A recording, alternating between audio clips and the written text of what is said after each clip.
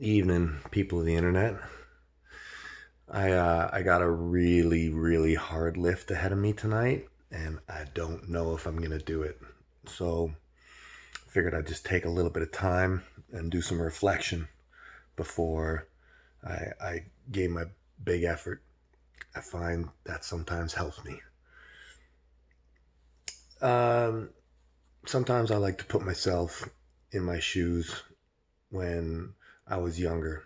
I find that sometimes helps me to talk to my kids. Uh, I find that uh, the relationship that I'm having with my kids right now is really interesting. It's more focused than it normally is. I remember when I was their age. I remember I was fighting a lot with my mother and my father at that time. Don't even remember what it was about, but I remember being really upset. I remember going after a big fight, going and sitting underneath a couple pine trees in my front yard. And a friend of my mother's who was staying with us at the time came out to console me. And she said that, you aren't your parents. When you're a kid, you still get to decide who you become. And we're all still kids, and we're always deciding what we get to become, but it's maybe a bit easier when you're young.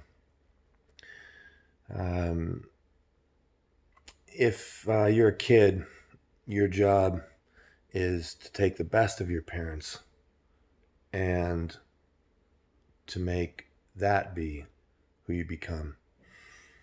Don't worry about the stuff that you don't like. Leave that behind. If you can do that as you become an adult, you've made the world a better place.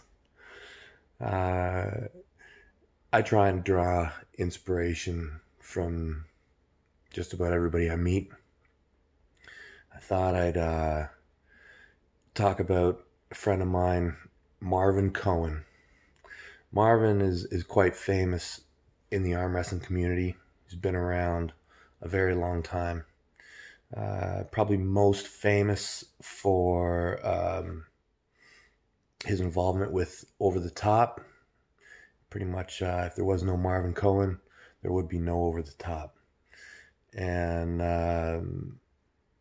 he's famous for a lot of things. His charisma and ability to make any number of crazy things come true.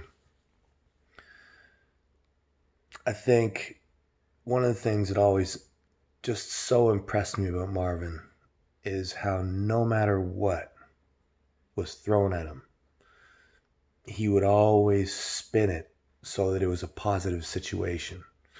Any perceived loss or any perceived failure, just being around the guy,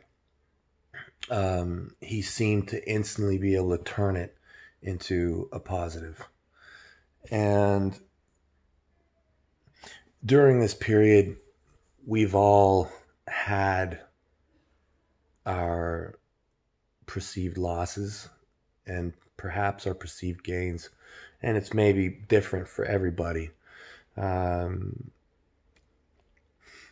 I try and be, during this period, more like Marvin.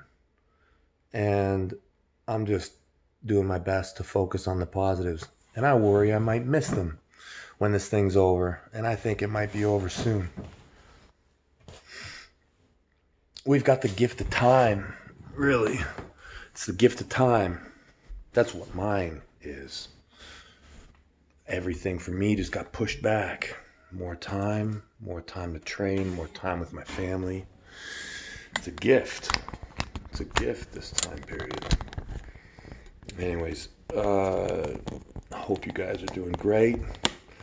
We'll see if the gift of time is working for me, as I'm gonna just crush 155 multispinner. And this, I've never ever done this, okay? Not really even close. And you can cheat the multi-spinner a lot. I'm gonna do my best not to cheat it.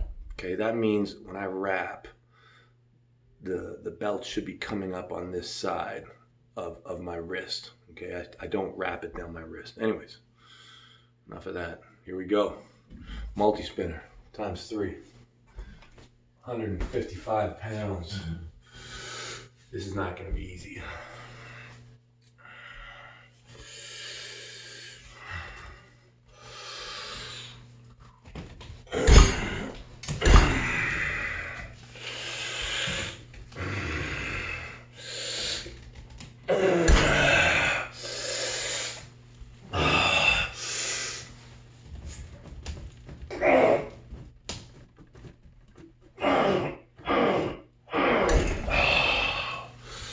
But it was easy. Gift of time. Love you, Marvin. We should all be a little bit more like you sometimes.